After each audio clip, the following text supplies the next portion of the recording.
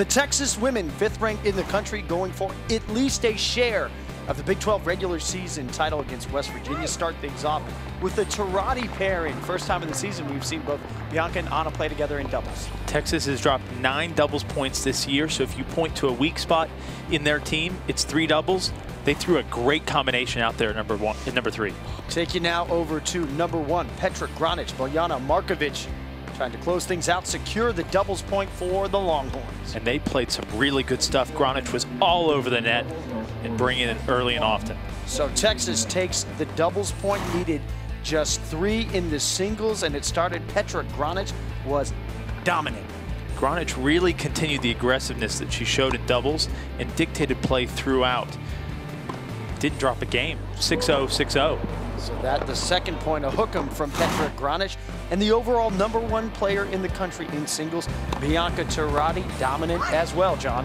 Tarati was really comprehensive in her win today. Showed a lot of variety off the ground, moved great overall, well deserving of that number 1 spot in the country. Texas had it moving and not to be shortchanged. 27 in the country. Anna Tarati made it straight sets as well.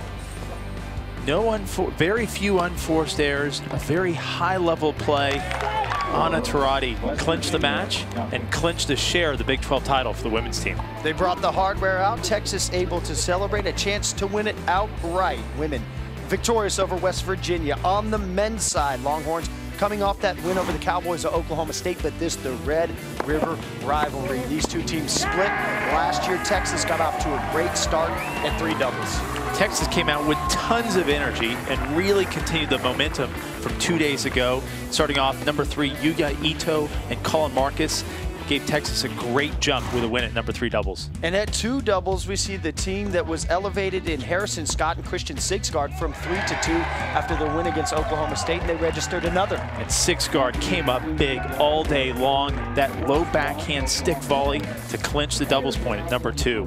And at 5 singles, it was Rodrigo Banzer that registers the first point in singles for Texas. Banzer grabbed hold of this match early and was not going to let go.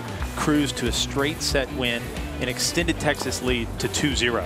And John, maybe if you had an MVP of the weekend individually, it'd be Christian Sigsgaard. Great weekend. I think we're giving it to the Great Dane. He came out, 4 wins on the weekend, and played some really high-level, aggressive tennis, capping off with some big serving today. And Texas showcasing some depth as their Sigsgaard wins at 2, Banzer at 5, and to close it out at 6, Adrian Ortiz. Adrian Ortiz was a late scratch from the Friday match against Oklahoma State and came out with a lot of fire today. Longhorns victorious over the Sooners, 4-0, 2 wins on the weekend.